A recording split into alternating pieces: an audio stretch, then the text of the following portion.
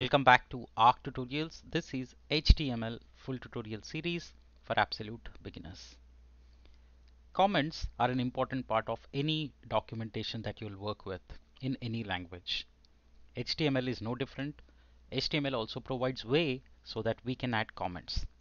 Comments are the meaningful messages that we write in our code so that it's easy to understand, it's easy to process for anybody new who is trying to look at our code.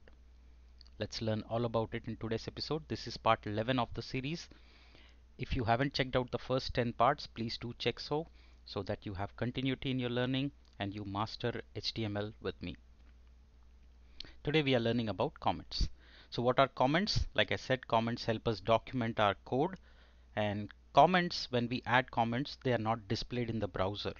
Okay, they're not displayed in the browser, but you can surely see them in the source code. Okay, we use exclamation mark hyphen hyphen to define comments in HTML. Right, now let's go ahead quickly add some comments in our code and see how we go on that. So I'm going to say, so if you see, it became green because it's now a comment. Okay, if you don't close it, the entire source code will become commented. That's why it's important that whenever you use comments, make sure that you close them properly and have them code. Otherwise, you will lead into a lot of conflicts. Right? So let's see that now. So I'm going to close it and I'll add this section talks about formatting options in HTML. Pretty simple, straightforward. You can add any number of comments in the code. Experience section.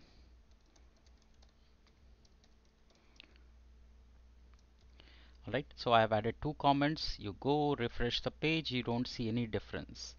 That is because really they will not be displayed in the browser. Okay, but if you open source code, if you say view page source, just right click and say view page source, you can see the comments. Okay, you can see it in the source code but not in the browser.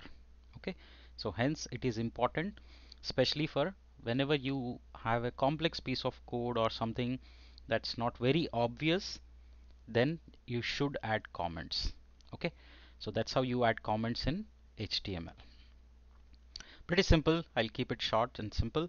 In the next episode, I'm going to talk and touch base about CSS. You heard me say that there are a lot of CSS options that we can use, and we have a lot of ways that we can use CSS in our HTML. So we are going to explore that, and we are going to learn all about CSS in HTML.